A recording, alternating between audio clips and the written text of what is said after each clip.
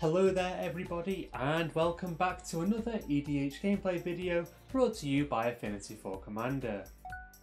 My name is Martin, and today we have a battle for you between a Wheeling Wizard, a Corrupt Elemental, a Master Mage, and a Warrior from the deserts of Dominaria. But before we begin, I'd like to personally thank all of our absolutely incredible patrons listed on screen for their heartwarming generosity. We wouldn't be able to continue making videos such as these without your support, so thank you. Also, if you decide to make a purchase from any of these websites, then be sure to do so via our affiliate links in the video description. It won't cost you anything extra, but it really helps out the channel.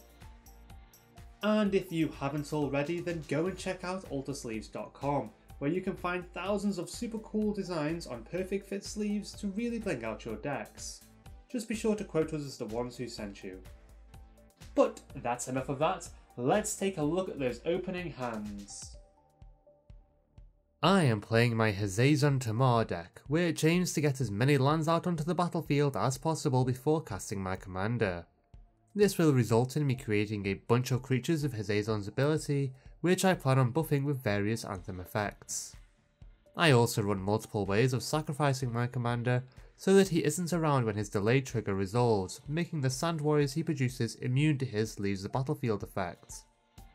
I keep an opening hand of Yavimaya Elder, Solemn Simulacrum, Panharmonicon, Scattered Groves, and 3 Forests.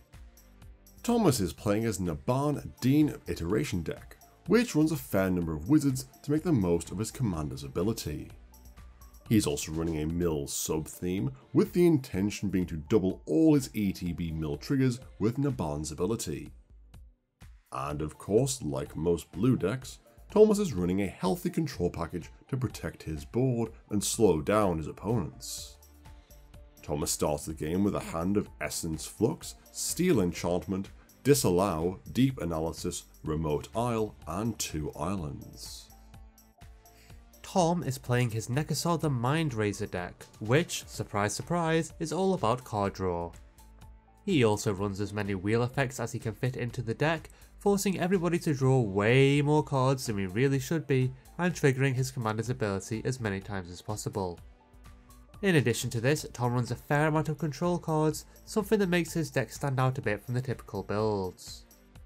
Tom's starting hand consists of Brainstorm, Nightscape Familiar, Fell Spectre, Wheel and Deal, Korvath's Fury, Reliquary Tower, and Dismal Backwater. And finally, Hugo is playing as Yarok the Desecrated Double Triggers deck, which, unlike Thomas's deck, doesn't need any creature type restrictions to work. No, Hugo plans on maximising the value out of as many ETB effects as he can, be they on creatures, lands, or anything else. He even runs a respectable landfall package as well, which goes hand in hand with his ramp cards.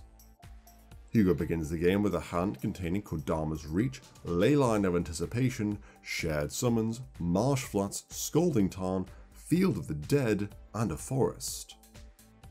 Tom wins the die roll, but before he begins, Hugo pops the Leyline of Anticipation from his opening hand onto the battlefield. Tom then plays Dismal Backwater, gaining a life, and passes to Hugo. Hugo plays Field of the Dead and passes. Thomas plays Remote Isle and ends his turn. I play Scattered Groves and pass to Tom. Tom plays Choked Estuary, choosing for it to enter tapped and passes. Hugo plays Marsh Flats, immediately sacrificing it and paying 1 life to put Overgrown Tomb into play tapped. With nothing more to do, he ends his turn. Thomas plays an island and casts Steel Enchantment. He enchants Leyline of Anticipation, gaining control of it, and passes to Martin. I play a forest and pass the turn. Tom responds to this by casting Brainstorm, drawing 3 cards and putting 2 cards on top of his library. With no further interruptions, he moves to his turn. Tom begins his turn by casting Nightscape Familiar and then plays Blood Crypt, having the Shockland enter tapped. Happy with his plays, he ends his turn. Hugo plays a forest and casts Kodama's Reach. He puts an island into his hand, a swamp onto the battlefield, and passes to Thomas. Thomas plays an island and passes. I play a plains and cast Yavimaya Elder. Out of mana, I end my turn. Tom plays Drowned Catacombs, and then casts Fell Spectre. He targets Hugo with the creature's ETB, having him discard a card and lose 2 life before passing the turn to him. Hugo plays an island and casts his commander, Yarok the Desecrated. Thomas responds to this by casting Disallow, countering the elemental, and Hugo passes the turn. Thomas plays an island and ends his turn. I play a forest and then cast Solemn Simulacrum. I search my library for a mountain, put it into play tapped, and move to combat. Here I attack Hugo with my Elder, dealing him 2 damage, and pass to Tom. Tom plays Reflecting Pool and passes the turn. Hugo plays Command Tower and ends his turn. Thomas responds to this by casting Deep Analysis, to which Hugo responds by casting Twin Summons whilst Thomas is out of mana. Smart. He searches his library for Tireless Tracker and Risen Reef, Thomas draws 2 cards, and Tom casts Wheel and Deal, forcing the rest of us to discard our hands and draw 7 new cards. Fell Spectre triggers a bunch of times, dealing 12 damage to Hugo, 12 damage to Thomas, and 10 damage to me. Tom then draws a card, and Thomas proceeds to his turn. Thomas plays an island and passes to Martin. Giving the blue player's creatures flash makes for some very dull turns. Agreed. I play Exotic Orchard and cast Farhaven Elf.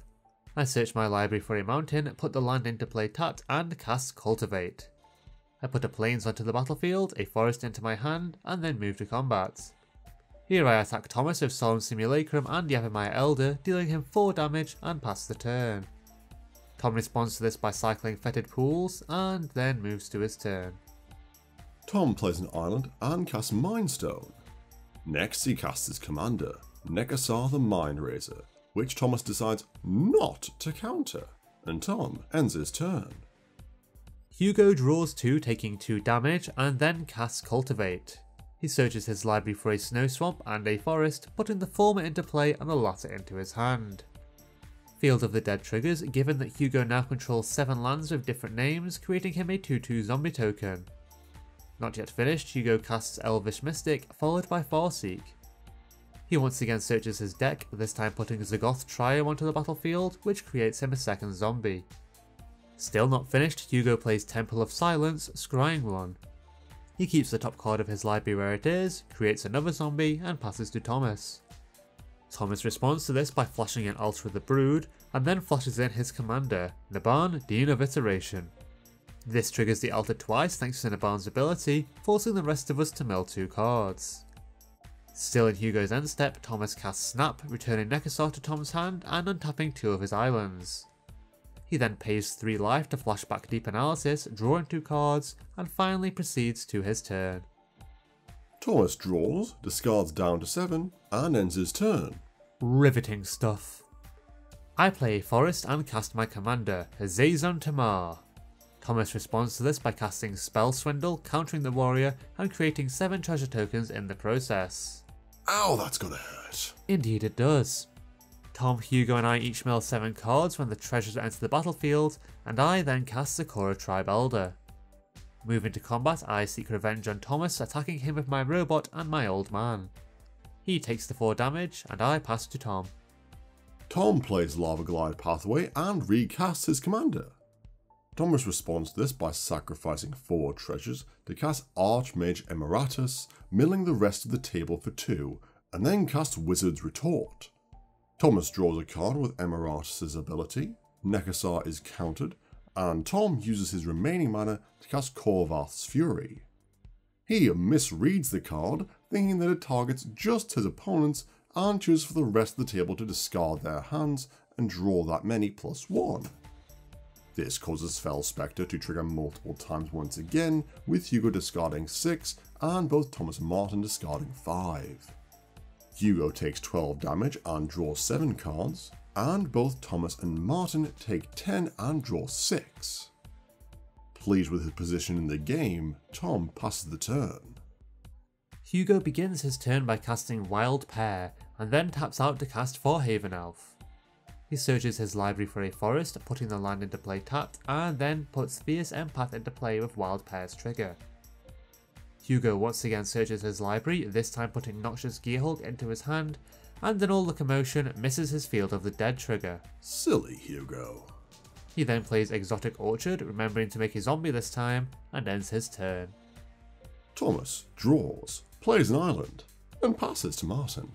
Land and pass, how original. I play Command Beacon and once again attempt to cast my commander. By some miracle, Thomas doesn't counter him this time, and I rejoice before moving to combat. Here I attack Thomas with the usual 2 suspects, and he responds by flashing in Sage's Road Denizen. Everyone other than Thomas mills 2 cards, and Thomas blocks the Sad Robot with his Vidalcan. Thomas takes 2 from the unblocked Druid, Solemn Simulacrum is destroyed, and I draw a card from his death trigger. With nothing more to do, I pass the turn. Tom starts his turn by casting Megrim, causing the rest of the table to shift in their seats uncomfortably. Next he casts Molten Psyche, forcing everybody to shuffle their hands into their libraries and draw that many new cards. This doesn't deal anybody any damage though, as nobody discarded anything, but does give Tom several new cards to play with. Tom takes full advantage of his new hand by playing Command Tower, which he then uses to help cast Spiteful Visions. Not wanting to die in his draw step, Thomas used the last of his treasures and taps out to cast Rewind. He draws a card thanks to his Archmage, untaps 4 lands, and Tom moves to combat. Here he attacks Thomas with Fell Spectre, and Thomas takes the 1 damage.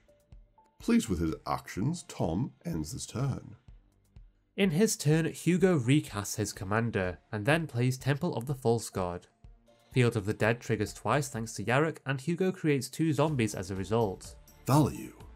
Next he casts Thassa, Deep Dwelling, which sadly for him doesn't trigger Wild Pair as she doesn't enter the battlefield as a creature. Such a terrible shame. Not yet finished, Hugo taps out to cast Wood Elves, getting 2 triggers from the Elves ETB and Wild Pair. He searches his library for Elvish Rejuvenator and Boreal Druid, putting both elves onto the battlefield, and then fails to find any forest to put into play of his Wood Elves. Another crying shame. Hugo then resolves his 2 Rejuvenators ETBs, putting Telemorphic Expanse and Bajuka Bog into play this way. He exiles Tom's and my graveyards with the Bog's triggers, creates 4 zombies, and moves to his end step. Thomas responds by flashing in Talran Sky Summoner, having Tom, Hugo and I mill 2 cards from Altar of the Brood, and Tom mills 4 more cards thanks to his Denizen. Hugo then flickers his Empath with Thassa's ability, searching his library for the Noxious Gearhulk that got shuffled back into his library with Molten Psyche, as well as Sire of Stagnation. He puts both creatures into his hand and passes to Thomas. Thomas draws, plays an island, and passes. Nothing new there then. In my upkeep, Hazezon's delayed trigger resolves, creating me 10 1/1 Sand Warrior tokens. Next I play Nea Panorama, and then cast Beastmaster's Ascension.